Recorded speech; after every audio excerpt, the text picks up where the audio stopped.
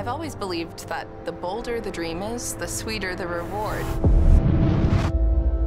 People used to ask, oh, are you an astronaut? And my answer was never no. It was always, not yet.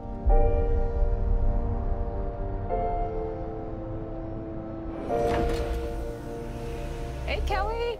I'm so excited you're here. I'm so excited to be here. This is where you're going to be spending time training to go to space. And I like to say that the most extraordinary thing about me is that I'm an ordinary person who's going to be flying to space to conduct research with Virgin Galactic.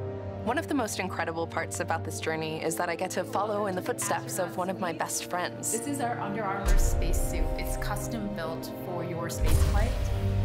A lot of people talk about the overview effect, that cognitive shift in awareness when astronauts see Earth from space.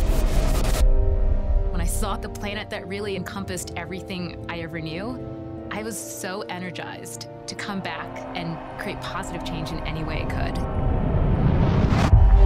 So the flight simulator is what our team and our pilot corps uses to keep up their proficiency. I'm just going to do a couple of quick things so that we're... To me, space has always represented the absolute best of humanity. I'm just filled with hope for the future that my daughter inherits. She's just going to grow up knowing that not even the sky is a limit. The dream has always been not just going to space myself, but also helping open up access. Are you ready to take a drive to your actual launch pad? 4, 3, 2, 1. Representation matters. Young girls can't really see themselves in a role model that they don't share something with.